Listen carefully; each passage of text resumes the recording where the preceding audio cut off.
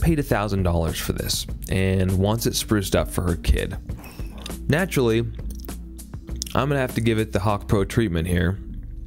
And I'm dealing with a lot of things I can't control, like flaked off coating or whatever that is, the plastic coating or just the plastic that was on this part of the driver's side door is gone. And look at how nasty. I mean, imagining how old this vehicle is, that black line there next to the plastic vent is actually going to be some hard ice melt. And then look at these leather seats. Look at where the butt indentation is there. I mean, it's just some of this damage, as I would learn to find out, was very permanent and could not be restored by cleaning. And that's important for detailers out there to communicate with their customers that I can clean as perfectly as possible, but I can't clean damage away. So look at how dirty those carpets are, especially along the sides, and wait till you see the back. Oh, you know, just dirt lining every floor mat, that nasty coffee stain or whatever that is down the side. I mean, just trust me when I say this was nasty. It was lived in. I know you can see it, but you know, certain vehicles don't even convey so much when you're but you're getting a sense of it now. I'm zooming in. I mean, it was just a tough one for me. And I'm gonna go step by step with you by my side on kind of how I tackled it. So there you've got the general walk around of the vehicle. I'm gonna focus on the interior for this, but I just do want to show you the outside, because I'm right at the end. I'll show you how it all turned out, and I just want you to see the details up close here. So first step here is just to get these floor mats out of the vehicle. You know, obviously you want to wear some nitrile gloves. For a vehicle like this, in hindsight, probably wearing a respirator would have been a good idea. You can see how dirty this is. You can see how black parts of that floor mat were. So it's just going to be a task. I've got my air compressor hose here, and you know, basically the task here is dry soil removal first. It is so much easier to get the dry soil out first rather than to create mud and then try to extract it or to blow it out. So get the dry soil out first. So I'm going to utilize a combination of my air compressor, that air tool there that you see poking around, and my rigid vacuum. Some of this is just going to take time. I mean, sometimes I use my leaf blower, you know, to blow a bunch of crud out as well. Here I'm trying to be a little more strategic, a little more pinpoint. And again, you see those like black lines around the carpet. I'm not sure why they're not white, and someone out there can probably attest to this. And you know, it's like at some point, like, you can't know everything, and you can't even pretend to know everything. So I don't know, is that mold? Is that what ice melt turns into later on? I don't know, but I just know that it was very firm, and we had to address it as ice melt later on. But just pay attention to all the clouds of dust when they do blow up into the air. A lot of dry soil in this vehicle, and this just gives you a sense of sometimes the time that is required to do the job. So here I am. I'm going to move the camera for you and show you what I do. Let's see, moving the seat back if I can. Nope, this is going to be an annoying vehicle that you have to turn the engine on to move the seat back, which happens from time to time. But there's always something, right? It's all good. But yeah, pay attention, like on the left hand side next to that air vent, you see that black line. So that's definitely some kind of moldy ice melt, and correct me if I'm wrong, guys, what that is. But the beauty in the air compressor is you can get into all these nooks and crannies. So just spewing out compressed air and agitating it. You know, I'm using this to agitate into edges and corners. Now this is the passenger side seat, and I want you to pay really close attention to it, because this gets kind of more toward that neglect I was telling you about. See all these like black dots on the left side of your screen there, and then how nasty it is in that vent. Eventually we're gonna deal with those, but right now it's dry soil removal. But just if you're going to stick around to the end of the video, and I promise you there's a transformation here, remember this side of the vehicle and what it looks like, because we made it look real nice, and you'll see how. But again, this is just a real demonstration of how long does it actually take to do this work. You know, oh, I found some cards in the, you know, in between the seat, whatever. Here is a really important lesson. I've tried a bunch of different things. If you have ice melt, if you're in cold weather climates, pay attention to urine neutralizer. It's got a very low pH, and it works on urine salts. It does what you need it to do. So I've diluted it here, but do you see that kind of circle of white? That circle of white is actually rock hard, and so it's ice melt. So I've diluted this. I think you can either use it straight, or I think I use it like 3 parts water, 1 part concentrate, hot water. And what I'm doing here is less about spot treating the areas that I know there's ice melt, although that's kind of what I'm doing, everything that's dark. Look at that foot pedal, how dark it is down there. Anything that could possibly be ice melt, and what I'm doing, instead of targeting a certain area here, I'm targeting all the notorious areas where I find it in vehicles in Utah. So corners, right along the edges of floor mats, of course they're over on the right hand side of where your right foot is by the driver's pedal, so if you're actually sitting in there, the right hand side. And then I might hit the urine neutralizer a couple other spots where I think I might have seen it in my initial kind of pass through of this carpet. Urine neutralizer is a low pH. It's my understanding that ice melt, being salt, is kind of a higher pH, so you got to neutralize it. You do want to agitate it, and then you want to extract it. You want to rinse it out before you even clean the carpets. And once you've extracted this out of the carpet, so you spray it, you give it some dwell time, then you agitate it with just water is all you need. You just want to get most of the crud out. That's when you can go about cleaning your carpet with a pre-spray and a neutralizing rinse. So this is a little redundant. This is a little crazy. Like, why am I doing every spot? But I'm just aware this is an older vehicle, and I'm trying to take back years of possible neglect. I just used a drill brush to get some of that urine neutralizer into the carpet, really working some of the properties that are going to neutralize whatever it does. Neutralizing the salt, whatever it does well. And now I'm going to try to extract it. So I've got the extractor all fired up here, and I'm just going to kind of get some lighting for you, finagle my way in here, and pretty much with urine neutralizer, I've already agitated it. So what you're trying to do, and gosh, is that hot? What you're trying to do with the urine neutralizer is basically break it up.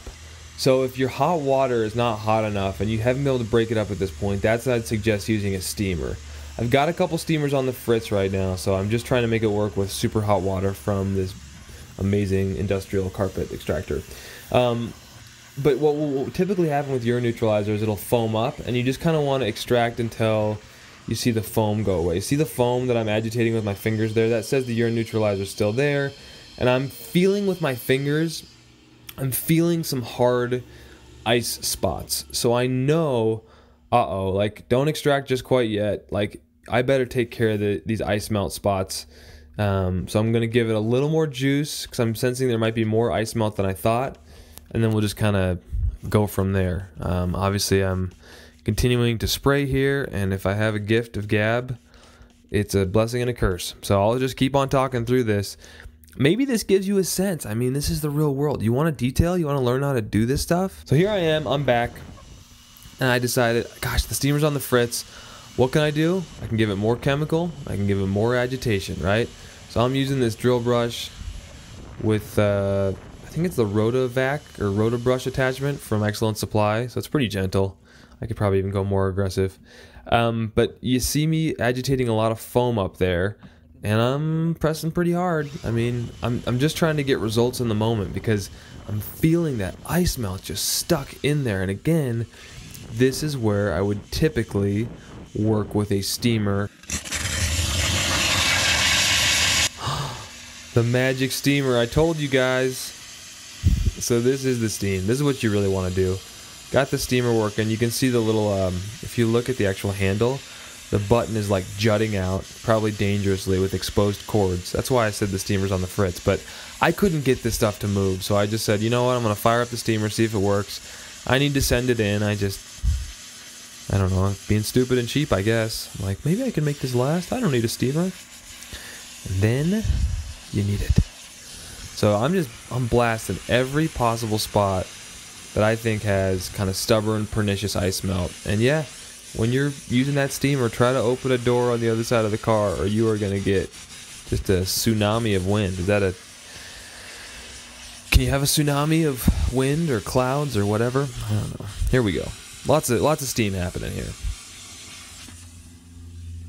This is the uncut director's version.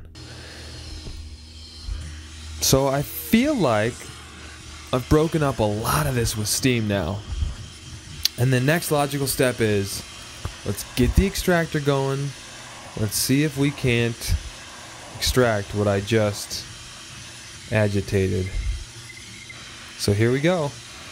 And the hot water. This is what I love about this particular extractor. You know, I've got smaller ones, but what's great about this one is it's just the PSI is super high and the heat is super good. So before I do my bio break, which is my pre-spray, I like to hit every noticeable stain with a spotter. So we've moved on from the driver's side. We're onto the passenger side now. This is end cap spot, and I've done a video about end cap spot. It's great for headliners, but it's also great for spot treating. So before I introduce hot water extraction, right, let's pretend we're starting from zero. We just did dry cell removal, and what do we do next? End cap spot on the visible stains and hit it with the drill brush and watch this transformation. So I recommend when you see spots, after you do your dry cell removal, pre-treat the spots with your spotter, agitate them with the drill brush, like I'm doing right here. There's that nasty little red or brown thing under that vent. I wonder if I'm going to be able to get it. But I mean, this is pretty cool, huh? You guys seeing these spots just disappear? Obviously the question is, well, where did they go? You obviously want to mop this up and eventually we'll extract it, right? So it's not critical that we get to perfection here, but yeah, you mop it up with the microfiber and look at how amazing that is. Now I noticed, because I'm crazy like that little stain under the vent, but it looks like it's pretty much gone away. We haven't even hot water extracted yet, my friends. Isn't this a beautiful thing? You guys got to get yourself some of this spotter. I'm telling you.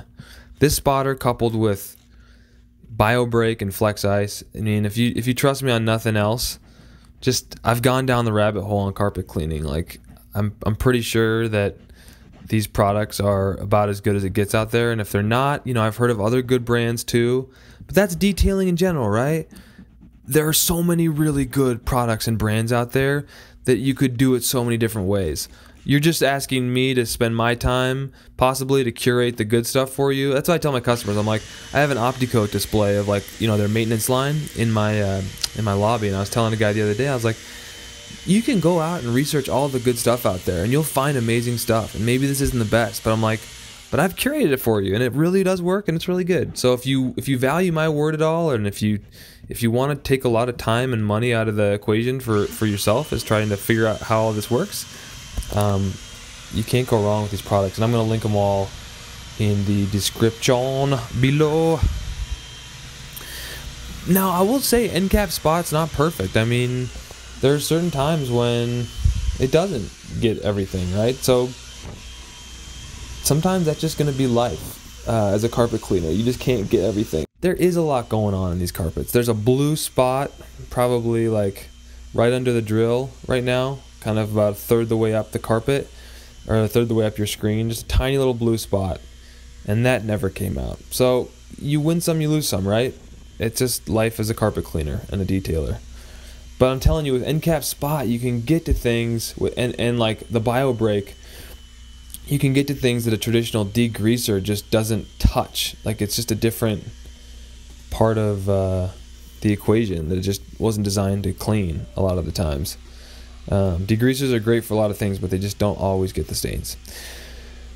So I think at this point I haven't applied my BioBreak. I'm just using end cap spot because I know how nasty this particular side is. Was that the most disciplined approach? I don't know. Like I said, if I'm going to stick with I pre-treat spots with the drill brush and end cap spot, then I guess I'm going to pre-treat them. So I tried to hit every nasty section, but really this is going to benefit the most from hot water extraction, because I think we're kind of reaching the limits of what this drill brush is going to do. Although when you compare this passenger side to how we started, it's already a world of difference. I do love end cap spot, you guys. I'm telling you, it does the trick. Pre-treat your stains with your end cap spot from Excellent Supply. Great company. And then you just go after it, man. Collect your paycheck. Ha! I wish it was that easy. 20 hours later, maybe I'll be done with this stupid car. I mean, this amazing car. I love this car. My favorite car ever. That's why I've realized, you know, I first got into the business and I saw guys who would say one condition that could make it a more expensive detail is cars 5 years or older. And I was like, cars 5 years or older, there's no big deal with that. But as a detailer, I now understand that if you've never had your car detailed in 5 years, how many days are in a year? 365, right? So multiply 365 times 5 and think of how many days that car has existed without a deep clean. And you're going to be asked in a very short amount of time to take back all of that damage. So it's a big task. So this car, I don't know what year it is, but it definitely felt like it was older than 5 years. It had like 100,000 miles on it, and I think it had probably sat for a while too. So I don't know. It had been used and abused, and so this is the driver's side. I don't think I've BioBrake pre-sprayed anything yet. All I've done so far is just hit the MCAP spot and in this particular drill brush. So I'm living by it. I'm doing the NCAP spot method, and most of this carpet is already looking fantastic. So now I'm just going through and trying to use this compressed air for a final, not so final, blowing out of the interior. I've already NCAP spotted and brushed this carpet, but you can see how much crud is still left over. So yeah, this may not be the most efficient use of my time right now. Maybe just a quick vacuum would have worked, but what I wanted to do was just use this compressed air kind of one final time, do a final vacuum, and then go about treating the carpet kind of like a blank canvas, so to speak. Finally gonna do the BioBrake, the agitation, and the hot water extraction. So not pictured on camera was me spraying the BioBrake. Here I am just going about the hot water extraction process, and it is what it is. You know, you're just trying to basically hit every surface, you know, and then also I've got Flex Ice in my extractor. It's a low pH product that should neutralize the BioBrake that I've sprayed into the carpet. So typically, if you're wondering what is a pre-spray, what is BioBrake, when my carpets are dry and clean, I'll hit it with BioBrake. It's a high pH pre-spray. It's the best thing I've ever found for deep nasty stains and carpets. Let that dwell for 10 to 15 minutes, agitate it, which I've already done, and then you go about your hot water extraction process with Flex Ice, something acidic or neutralizing rinse they call it. That's in your extractor solution tank, and as you shoot it out through the extractor head, you're sucking up all the high pH stuff, you're putting in something lower acidic, lower pH. Hopefully whatever is left over is neutralized, but you're trying to get all the high pH stuff out of there in general. You never remove all the residue from carpets. Shh, don't tell the customer, but even professional carpet cleaners don't. I don't know about zero res, I don't want to go there, but I will just say that sometimes you just need chemicals to get the job done, and then hopefully you leave it without much chemical residue by cleaning it the right way. So then I'll just mop it up with a towel, then I'll keep extracting, then I'll mop it up, and I'll use a towel, and just kind of managing certain areas as they come up. But I'm not messing around here. I mean, I'm trying to hot water extract every square inch of this carpet, and if I'm seeing stuff left over, I'll hit it with my NCAP spot, re-agitate it again, and then I'll use the tamping method where I'll kind of put the towel down on the carpet, slam down on the microfiber, and then I will hopefully extract some of that into the towel. All right, so real talk, I probably started about 9:30. I don't know. This took me a few hours, but I did some spray and walk away with a product called Urine Stain Remover. It's got peroxide in it. It's when in the carpet cleaning world you're really trying to get a stain out and you just can't.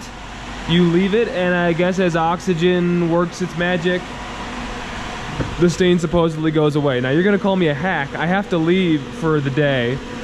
So other than a little bit of rubbing right here, which I just did only because I opened the door, I'm leaving the windows open so that I can not run the battery out and so that I can get air moving in here. You never want to leave these doors closed as the carpets are drying. Still very wet, but getting better. Hopefully some of that hydrogen peroxide or whatever the spray and walk away characteristic of urine stain remover is will help. So I'm just going to show you real quick. Urine stain remover from Bridgepoint Systems with hydrocide, so it's an odor neutralizer as well. It's part of their urine removal system. It's a supercharged combination of 7 ingredients, and the oxidizing power of hydrogen peroxide safely remove the most challenging urine stains. And I'll tell you what, as far as hydrogen peroxide goes, I accidentally did this without gloves, and I was touching the carpet and it stung. So I mean, I need to be wearing gloves. That's so stupid. But the reality is there's something working with that hydrogen peroxide that I feel like gave me an irritation on my skin, and definitely you can see that. But I left it on the carpets because I really want to let it, as it dries, really brighten those carpets up. So I'll be back later tonight. It's a 5.5 pH, so you don't need to extract it afterwards. It's good for carpet spotting and upholstery spotting. So although it's called urine stain remover, it is a spotting chemical that works well. So let's see how it turns out later tonight. And here I'm pulling out the magic eraser because, as everybody knows, mystery stains have a way of just appearing and being in those kind of lower sections of the driver's side door where you're, pretty likely to get your foot or some kind of smudge on there. And compressed air is your friend. I mean, having a steamer is absolutely amazing, and it's already shown why it's crucial. But the compressor, man, without air compressor, without the tool of an air compressor, I don't know what I'd do.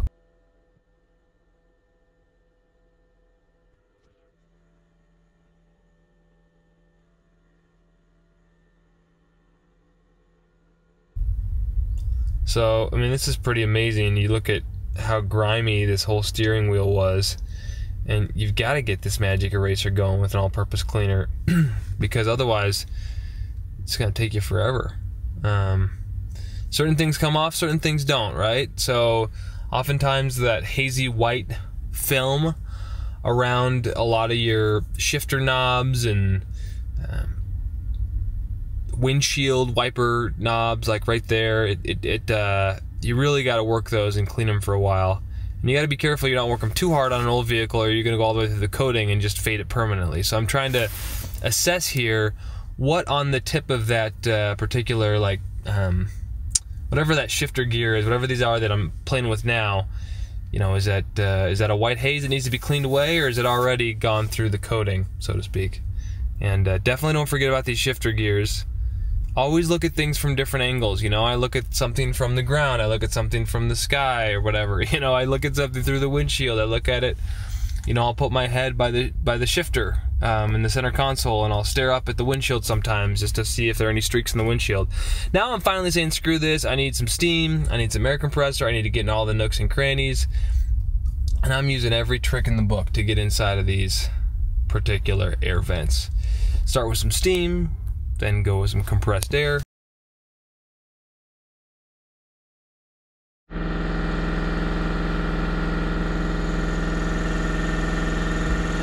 And these center consoles, sometimes you just have to get steam in there. I tried an all-purpose cleaner, tried a brush, but when you really need to deliver at the level of a center console, a trashed vehicle, these cup holders, steam's gonna be your best friend. But you just don't want to over-wet these center consoles either. You don't want to over-wet sensitive areas in a car, which is why I say an air compressor is the #1 thing you can have.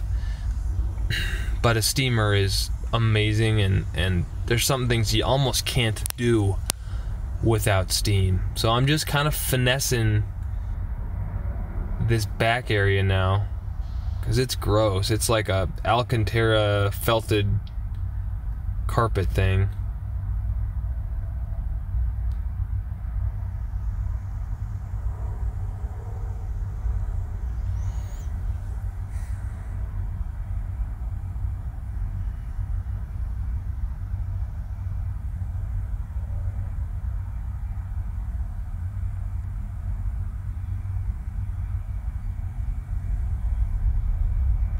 Oh, and now I lift this up, and I'm greeted by some nasty center console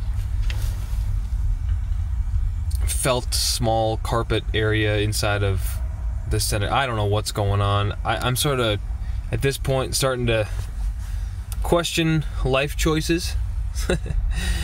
Into this detail far too many hours, but you gotta give everything TLC, and I'm just using that microfiber to mop up as I steam the crud away. The microfiber's there to mop it up as I go. But do you need a steamer for auto detailing? Not for everything, but certainly for some things, if you want to do it well.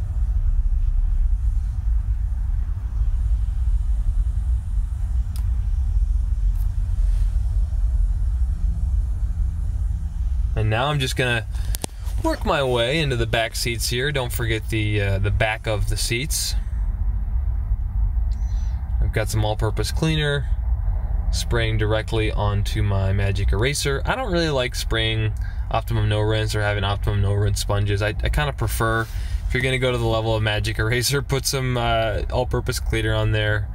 Do it right. You're there to be aggressive. I mean, reasonable, but aggressive.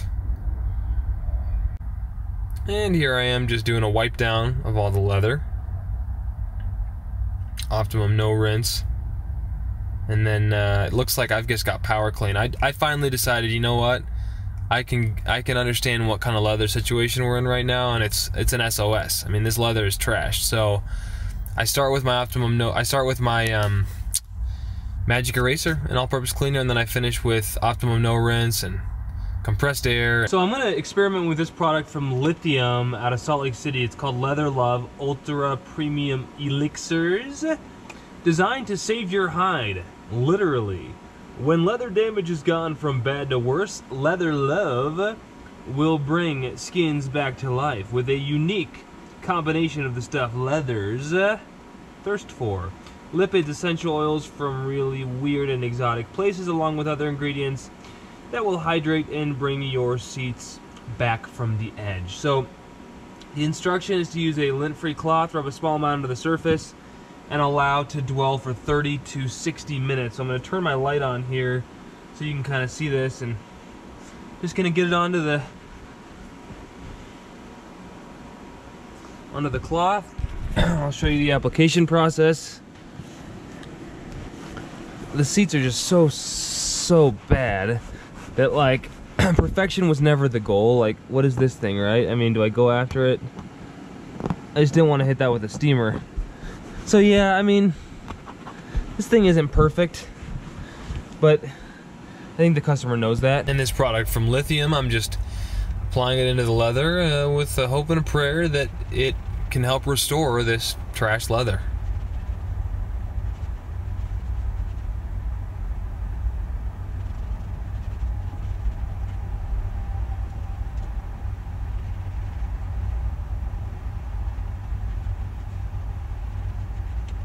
Doing a final vacuum here because that's what you do. I've had air movers in here for hours getting all the carpets dried out. Yeah, and just doing that final vacuum, trying to leave it as perfect as possible.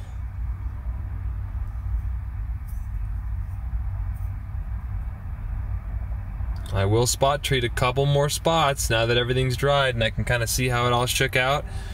End cap spot on just a few more spots, drill brush, get the towel in there, whatever I have to do to kind of mop up some spots. And it could be that some of these spots are just what they are, but I just am trying to make sure after all this time and energy. I figure, might as well.